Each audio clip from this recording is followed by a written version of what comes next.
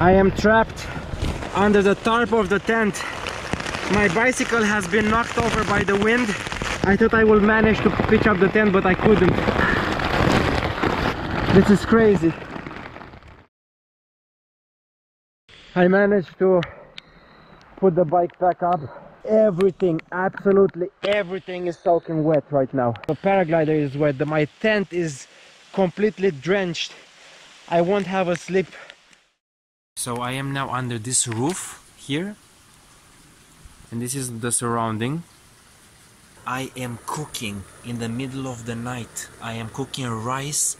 I just cut the onions, and I have this at 10:30 in the freaking night. It's 2:30 a.m. and I'm still in the same spot, and that's my situation right now. The bike is here, stuff is drying on top of the bike, paraglider, everything is soaking wet except what is in these blue bags. My sleeping bag is completely wet. As I was laying now here on the floor, a car pulled over to my surprise. The guy had to deliver something to this warehouse that is behind me, and the dude was originally from Uganda, 25 years old. We had a very nice conversation, I think more than half an hour long. He really offered me this blanket to stay warm tonight. I think I'm going to take this blanket with me. I still have now to wait for the next 3 hours till the sun comes out and dry out my things. What an experience.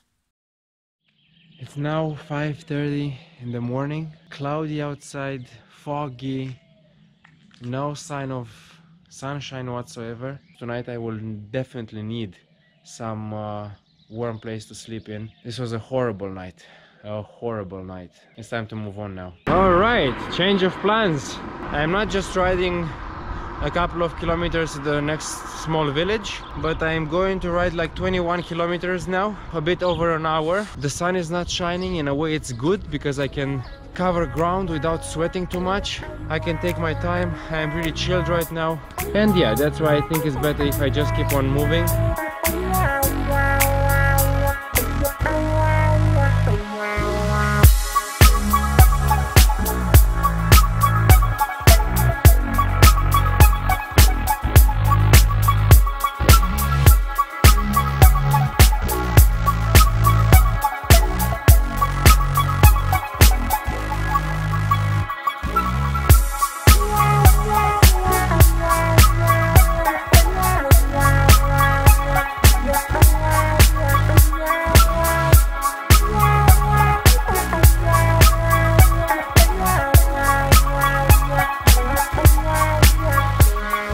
Everything is back on track.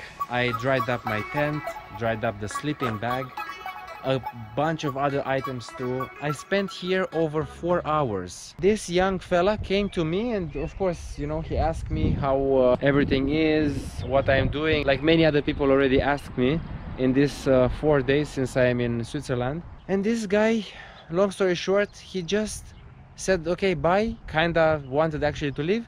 And then he came with 5 coins, each 5 francs. I'm like, whoa, what a nice guy. That really surpassed my expectations, you know, to get money.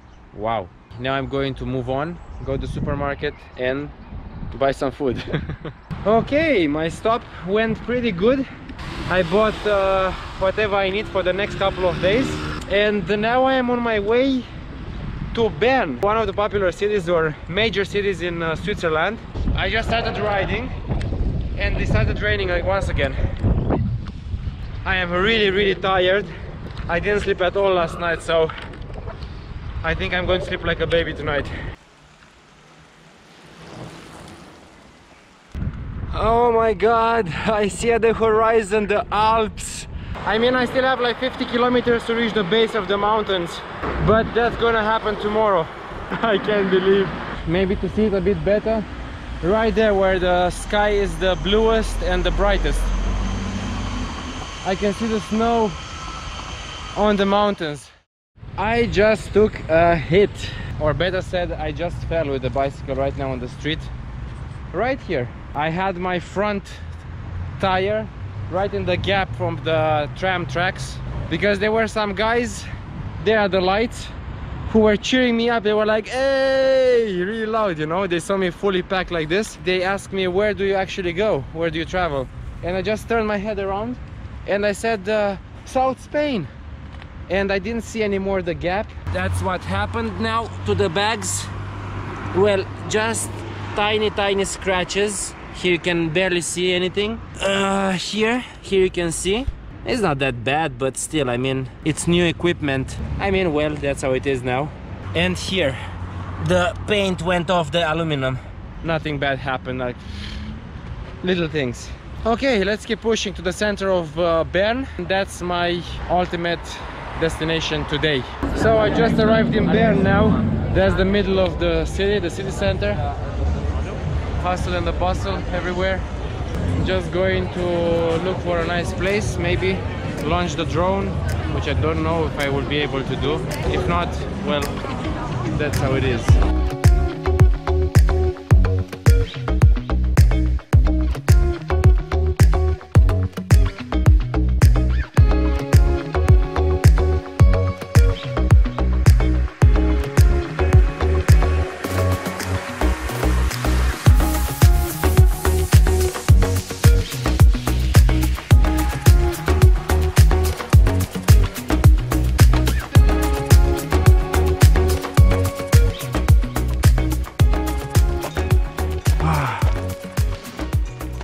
I am trying to go now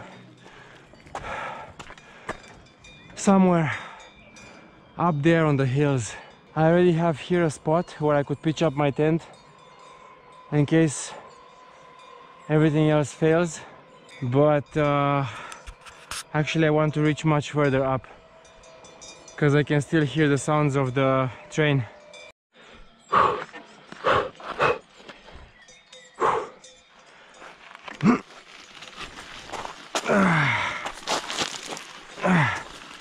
I don't think I can make it up there though.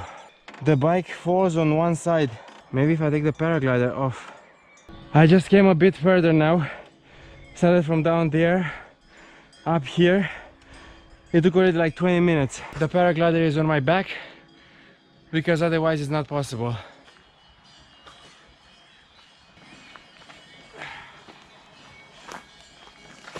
Another piece further, I have to go up there. Oh, fuck. 1, 2, 3. God, it's so heavy. Just look the way these cows look at me. It's like, what the hell is wrong with this guy? I could as well camp here. Yeah, I would in a way like to stay here. On the other hand, I am very exposed. In case I don't find anything else up there, I come here. It took more than an hour to cover, I think, 1.5 kilometers. Now you can imagine what a climb this was. And right there at the horizon are the mountains where I'm going to go tomorrow. Absolutely gorgeous. I'm almost there. I still need some time.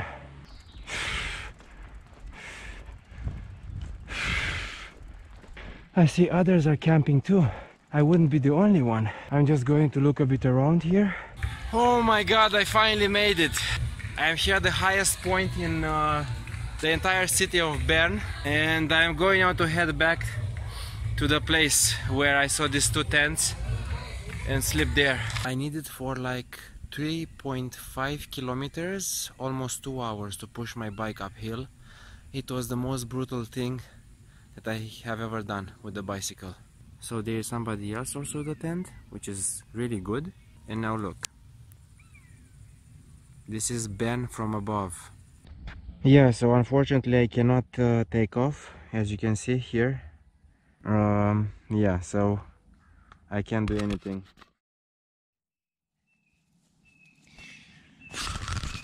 Good morning, guys.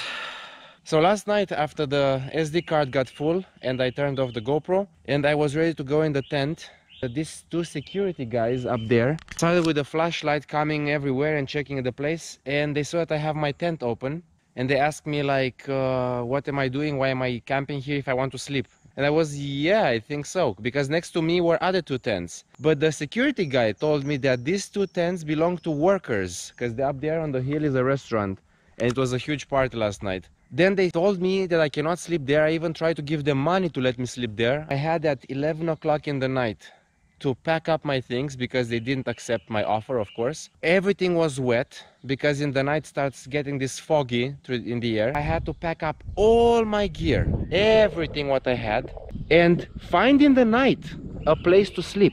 I had to go all this way down on the road, and here's where I could actually come through the forest and sleep right here at the edge of the forest. Anyway, I am now here charging my power banks because they are the most important. Today I'm gonna push for another 50k to reach the Mecca of paragliding in Switzerland, one of them.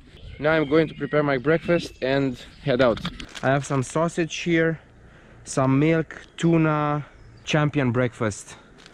It's food that can spoil pretty fast and I have to watch out with it, but looks pretty good for now. Let's dig in. 3.5 hours later, I now managed to eat, brush my teeth, do all the morning jazz that maybe takes home half an hour or 1 hour. I also gave myself more time and I did the things pretty slowly. Everything out here takes a while. You learn to take one thing at a time because it's a slow process. You have to take things slowly, you know, to slow down a lot and to learn to be patient, be organized, and there's a lot of self-discipline that goes into it. So it's a growth process. Anyway, now I'm packing up the things and I'm ready to hit the road.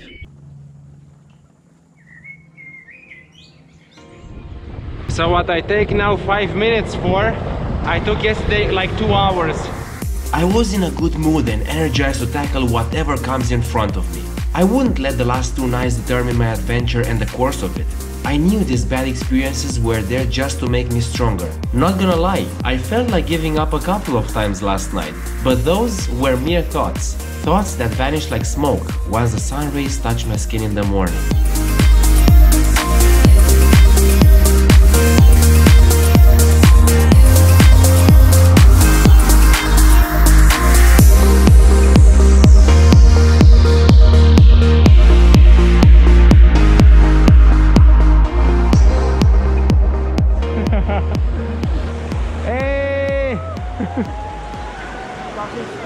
You guys, look at this. I met these 2 nice people on the way to Tuna Sea.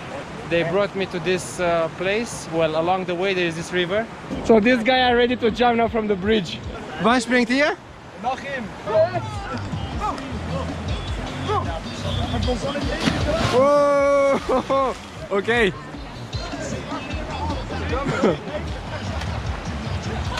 Woo! Oh my gosh, that's unbelievable. Awesome. I crossed again yet a bridge where I have to walk over it. And they are my new friends in front of me. While riding through a small forest, not far away from that beautiful river, an elderly couple was riding behind me, and they were curious to know where I'm heading to. We had a very nice conversation, and to my surprise, they were riding in the same direction as me, Interlaken, my first important checkpoint on my trip to Spain.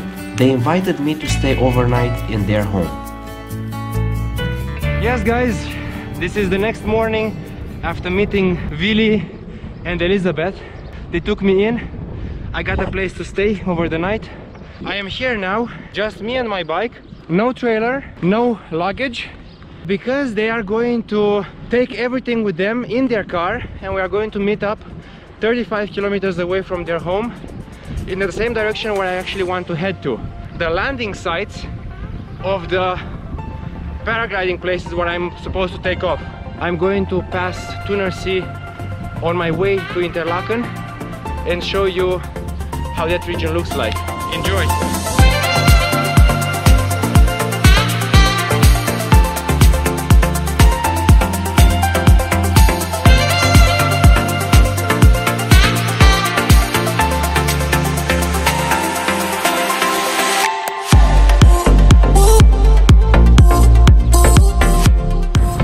Aber schnell! Guck mal, ich muss aus dem Sattel raus! Dich überholen! Ich kann nicht mehr! Ja, geht gar nicht. That was a nice race.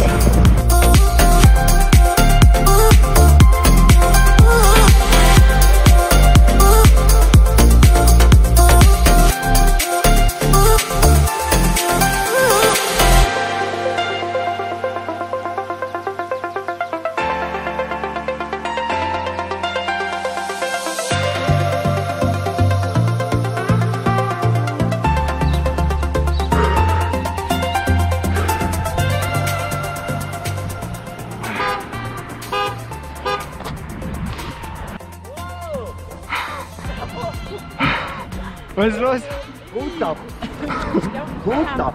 Danke. Wir eigentlich verpasst, man sieht es kann nicht sein, als wir die verpasst haben. Ja, jetzt bin ich genau, seid ihr jetzt auch gleich angekommen? Ja? Und ich habe zu Elisabeth gesagt, dort mit dem roten Dress.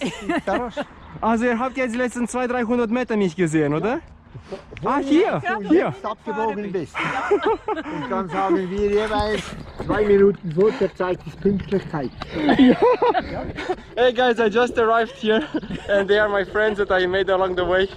It's freaking crazy, so I just needed like 1 hour and maybe 10 minutes to drive the 35 kilometers till here, and we arrived exactly on time, all 3 of us.